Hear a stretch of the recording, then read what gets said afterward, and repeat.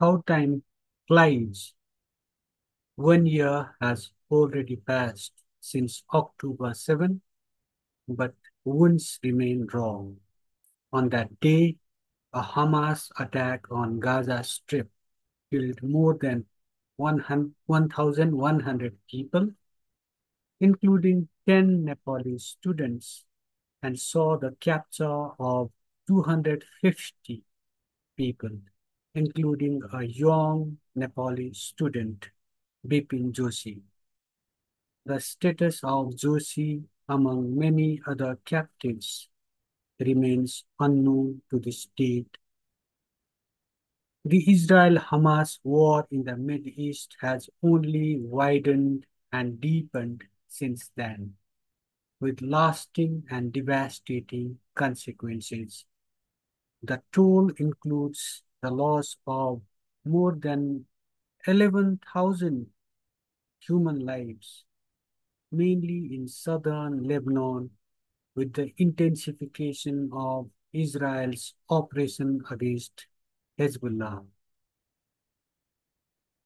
Even as a tenuous peace holds in the larger Mideast, despite a widening war and a deepening humanitarian crisis, latest developments like increasing hostilities between Israel and Iran and Israel's raids on the basis of the United Nations Interim Force in Lebanon, popularly known as UNIFIL, offer a hapless humanity caught in wars and conflicts around the world little respite.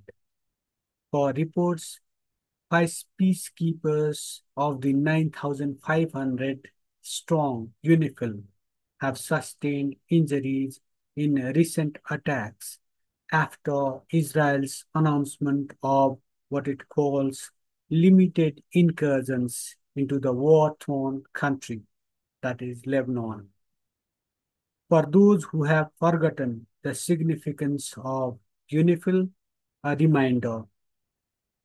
The force was created in March 1978 to confirm Israeli withdrawal from Lebanon, restore international peace and security, and assist the Lebanese government in restoring its effective authority in the area. These raids, which come barely a year after the loss of 10 Nepali lives in the Hamas attack and the disappearance of a student, should ring alarm bells for our government.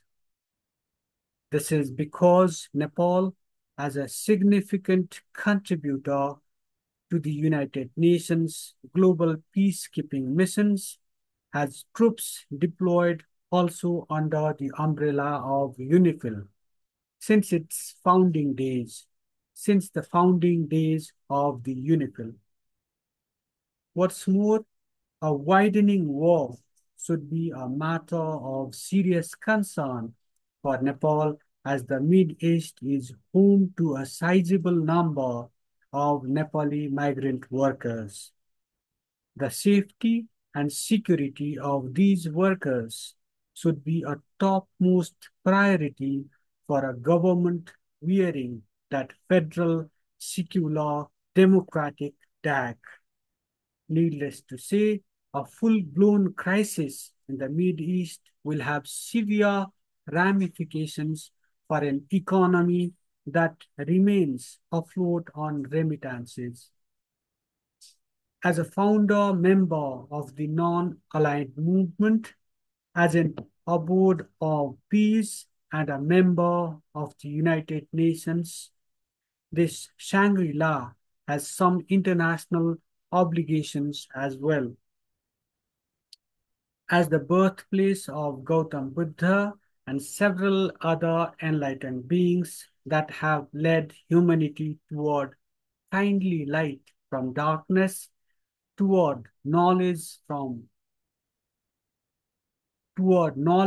and wisdom from ignorance, Nepal should lead an international appeal requesting the warring parties not to target the keepers of a fragile global peace and not to have peace in their crosshairs. This is because wars offer no solution to daunting problems facing the world. As Bertrand Russell says, war doesn't determine who is right, only who is left.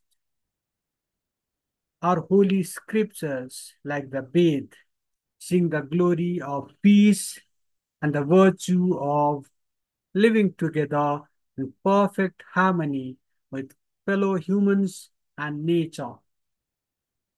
A heavy responsibility, therefore, lies with the current administration ruling this spiritual land of multiple faiths like Kirat, Buddhism, Hinduism, Saivism, Bon and Animism to take some firm steps for global peace by seeking to bring all warring sides together in the sacred land of Lumbini.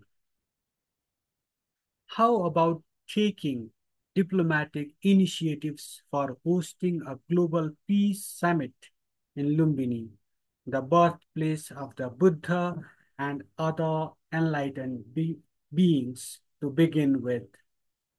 For a government caught in a perpetual geopolitical and geostrategic bind, as if its internal contradictions were not enough, this may be asking for too much, but diplomacy is the art of the impossible, and impossible is nothing, right?